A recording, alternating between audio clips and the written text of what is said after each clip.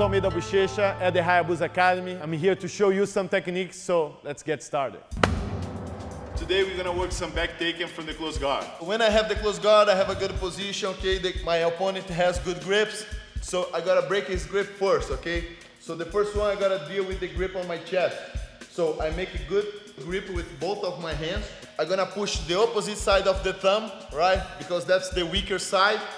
Boom, I break the grip, pass around, okay, like circle.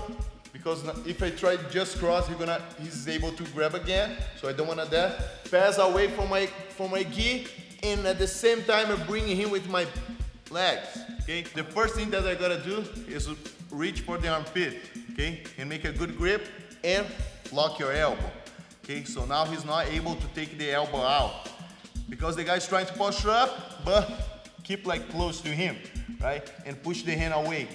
Don't waste too much time here. Once you get the grip, right away, open the guard, foot on the hip, and escape your elbow, right? Because I don't want him to use their hand to hold my lapel, okay? So once I get here, pose instead of your elbow, you're gonna come up on your hand, lift your hip, and slide, okay? So look, pose your knee on the mat and make sure that you keep your hook.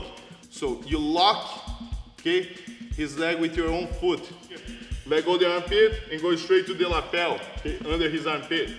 Because now I have a good control. So see how you have like the space. So you can use the arm to open the space here and put the second hook. So now you have the back. Or you can push yourself, or you can drive his body, push yourself with the arm, okay? And keep your foot really tight here. So look, you kind of like use your foot to sweep him, okay? So now you can work the back, or you can just grab the bottom elbow and take his base out.